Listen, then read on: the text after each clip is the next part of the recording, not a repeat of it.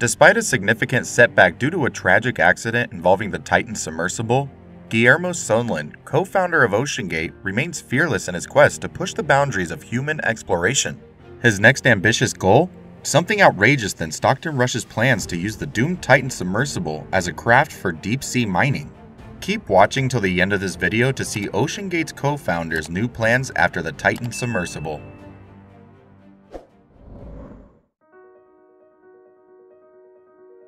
Guillermo Sohnlein's aspirations extend beyond the depths of the ocean.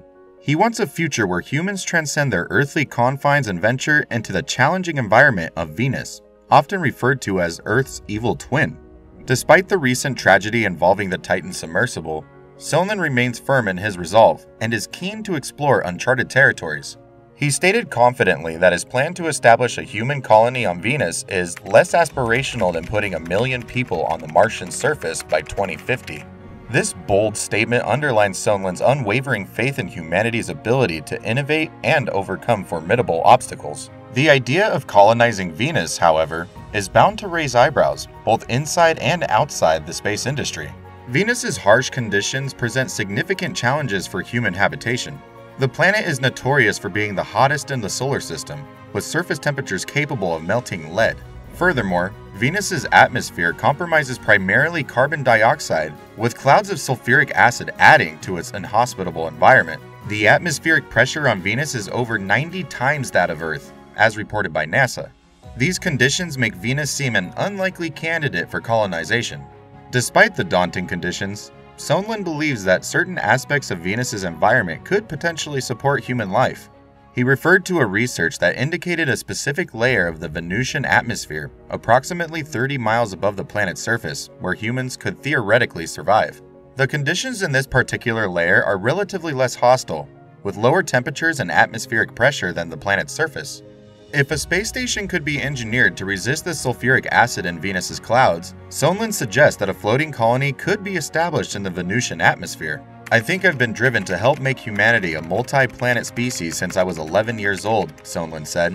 "I had this reoccurring dream of being the commander of the first Martian colony," he added. To turn this bold vision into reality, Sohnlein has co-founded a venture studio, Humans to Venus, with entrepreneur Khalid Al-Ali. This venture aims to generate innovative business concepts and startup ideas that can overcome the commercial barriers to sending humans to Venus. They aim to develop techniques to reduce the cost of space mission operations and explore ways to fund these missions without depending on governmental agencies. This approach mirrors the strategies of other space exploration companies, such as SpaceX, which has also aimed to lower costs and streamline operations in its quest to colonize Mars. The tragic Titan Submersible incident is a reminder of the risks associated with pushing the boundaries of exploration. However, Sohnlein believes that it is vital for humanity to continue advancing despite these challenges. In his words, "Forget Oceangate, forget Titan, forget Stockton. Humanity could be on the verge of a big breakthrough and not take advantage of it because we, as a species, are gonna get shut down and pushed back into the status quo." While Sohnlein remains optimistic about the potential for human life on Venus, experts in the field share a more cautious perspective.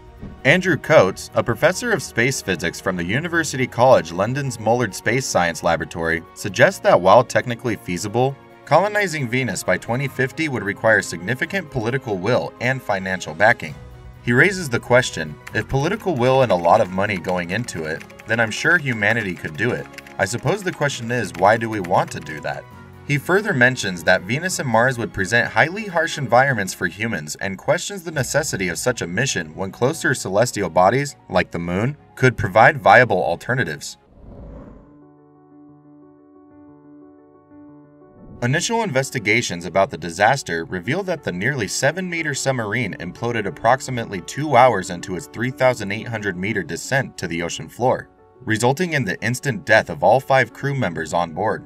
Experts claim that the Titan sub had been damaged before landing in the ocean, and the rough waters gave additional damage when it was released into the Atlantic Ocean, hours before the doomed expedition. Arnie Weissman, Travel Weekly's editor-in-chief, shared his experience when he boarded the submersible. He said the conditions at sea were bumpy during the journey. "I thought the sub and platform were being tossed around pretty roughly," he said.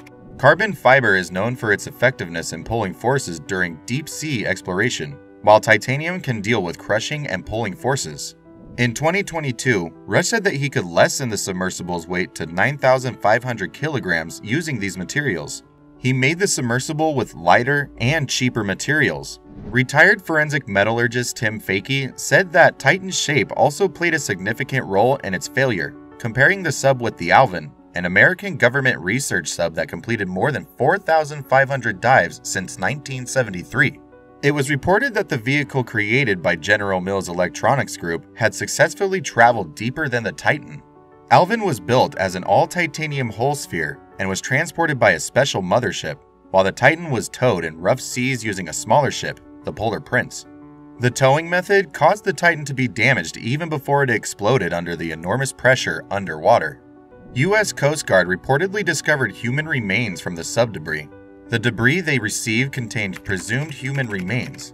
The Marine Board of Investigation is still analyzing pieces of evidence. Investigators from the U.S. National Transportation Safety Board, the Transportation Safety Board of Canada, the French Marine Casualties Investigation Board, and the UK Marine Accident Investigation Branch are also working closely on the probe.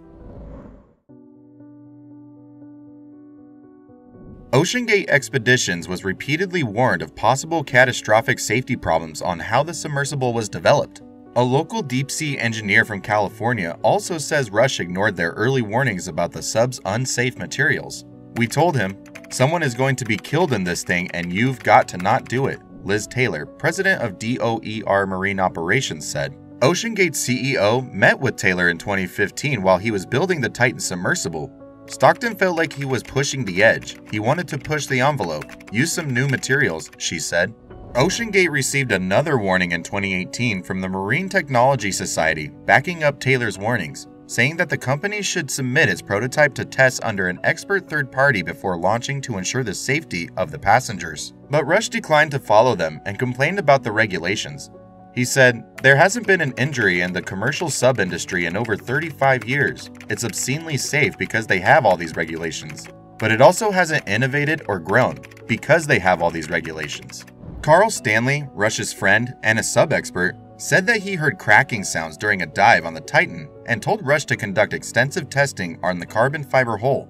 But Rush told him to keep your opinions to yourself, while adding, "I hope you of all people will think twice before expressing opinions on subjects in which you are not fully versed." Rob McCallum, Oceangate's project associate, received a similar response when he expressed his concerns to Rush. But as usual, Rush didn't take it well and said, "We have heard the baseless cries of 'you are going to kill someone' way too often. I take this as a serious personal insult." The CEO threatened McCallum with litigation if he continued criticizing his company to other people. Despite the skepticism surrounding Rush's decision to continue operating the Titan as it is, David Pogue, a CBS reporter who wrote on Oceangate's submersible in 2022, believes that Rush is not a con man, but was passionate about what he was doing and truly believed in it. "But I don't think Rush was a con man. He genuinely believed in his design, enough to trust it with his own life many times over," he said. Despite the Oceangate's tragic end, warnings, and skepticism of Guillermo Sohnlein's new plans, it seems that no one will be able to stop the man from reaching the impossible.